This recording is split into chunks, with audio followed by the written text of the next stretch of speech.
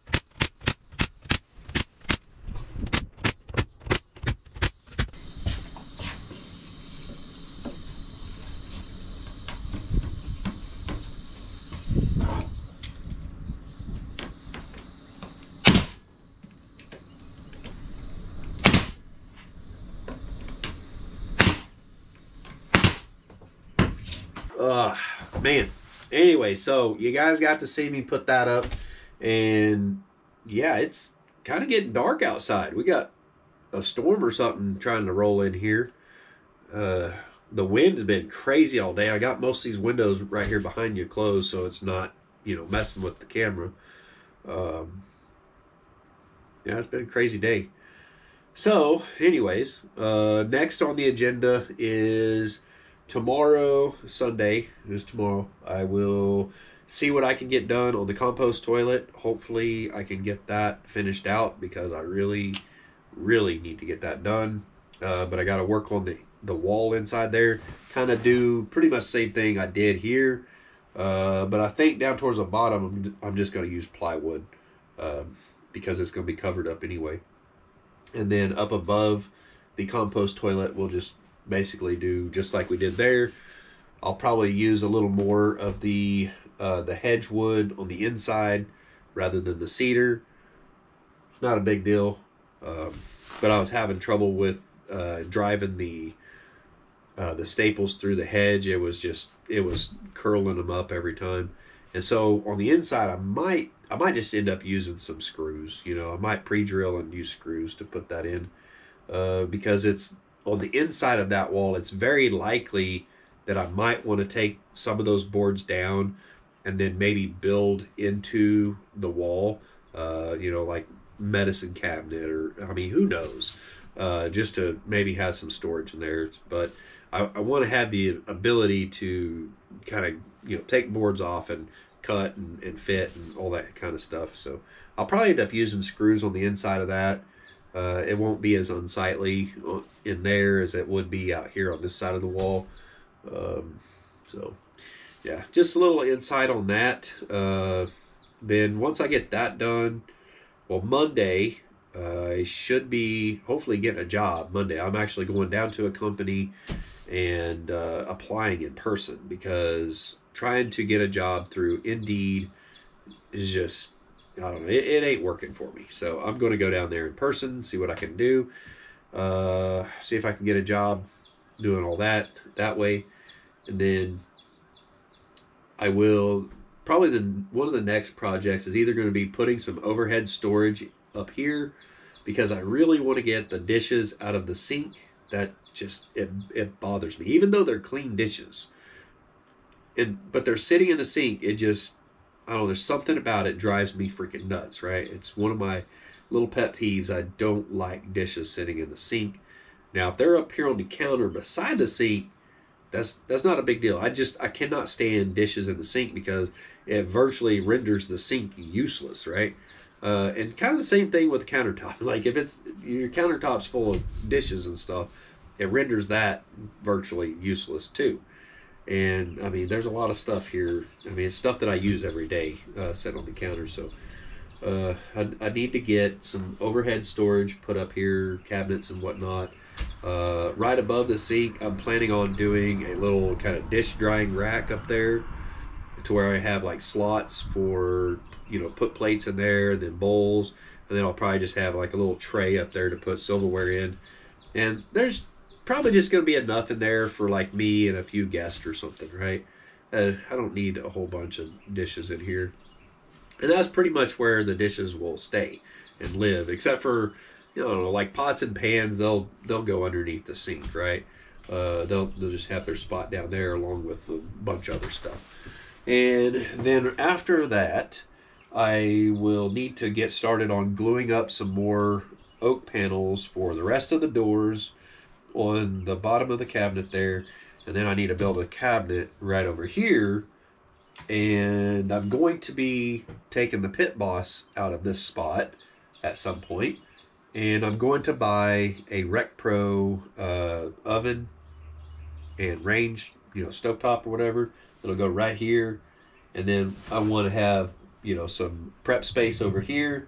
And then I don't know, I might put the cooler underneath here, or I might have a spot for a refrigerator over here somewhere. I don't know. Right now, my cooler is over there. It's just running off the 12 volt from the solar, which is fine. I may revisit all this a little bit later and kind of rethink things, but I'm kind of thinking about putting the refrigerator right down there behind the driver's seat. I've got that little cabinet sitting in there, and that cabinet just, honestly, it doesn't belong. It doesn't feel like it belongs in here. And so it's probably going to come out, but I'm hoping there's enough room there to put just a small refrigerator in there, one of those tall ones that's got the freezer on top.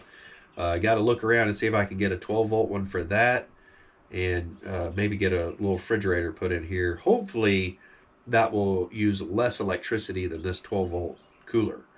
This 12 volt cooler actually seems to pull quite a bit. So I don't know. We need it. We need a refrigerator. All right. I actually want to have a freezer in here so I can, you know, have ice cream or be able to make ice and stuff like that. That's kind of it's not like super important for me, but it's kind of on the high end. I like having a pretty good sized freezer space to, you know, like have meat, you know, in there, be able to freeze up meat and stuff and be able to keep it longer, that sort of thing. Now, the main reason I want to get a Rec Pro oven and stove combo is, well, I need the oven, all right?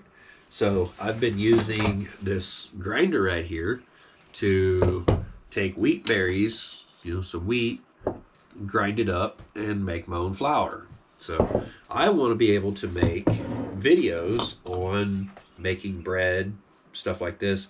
Now, what that's kind of going to be based around is, you know, self-sustainability, you know, becoming more self-reliant, okay? Like start a garden, grow some sorghum or grow some wheat. Maybe you want to do sorghum and wheat mixed together and produce flour with that to, you know, make bread or corn tortillas or flour tortillas or whatever it might be.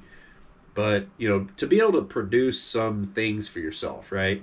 I don't know, I kind of stand behind this whole idea of, you know, becoming more self-sustainable, you know, to where you don't have to go to the store and buy everything. I see people all the time complaining that there's no noodles in the noodle aisle at the store, and I'm like, do they have flour? Seriously, if you can get eggs and flour, you can make your own noodles, and it's honestly not that hard.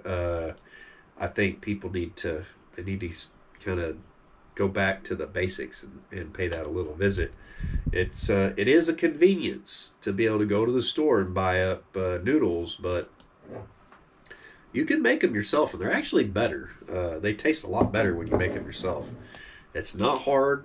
It's literally 3 ingredients. It's flour, eggs, and water. Okay, that's it. And a little bit of elbow grease, which it's not hard, right? It's not hard to make dough to make your own egg noodles. And I'll have to do a video on it. I could sit here and explain it to you, but you guys probably get bored and click off the video. So, anyways, I'll probably end up doing some little videos and stuff on sewing up the curtains and stuff for the bus.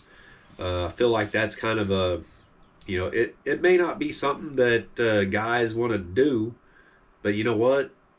If you ever find yourself having to fend for yourself, it's something that's kind of nice to know how to do.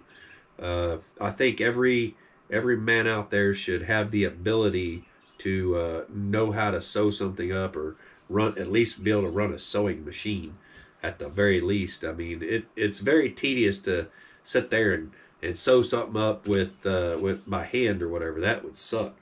Um, I'm a huge advocate of a sewing machine. Now, whether or not I do any videos on embroidery, like doing the patches that I make for my channel, I probably won't be doing that. I don't really feel like it fits my content too well. I might show the machine making the patch, but I mean, I'm not going to sit there and try to tell people how to make patches or how to do the embroidery stuff, because honestly, I don't know. I just know how to push go on the machine and make it do its thing. So I might show a little bit on that. That's about it. But anyways, I think that's all I got to share with you guys today. Hopefully, we don't get a crazy storm. It's a little dark out there. But we'll see you guys on the next one. Thanks for watching. Bye.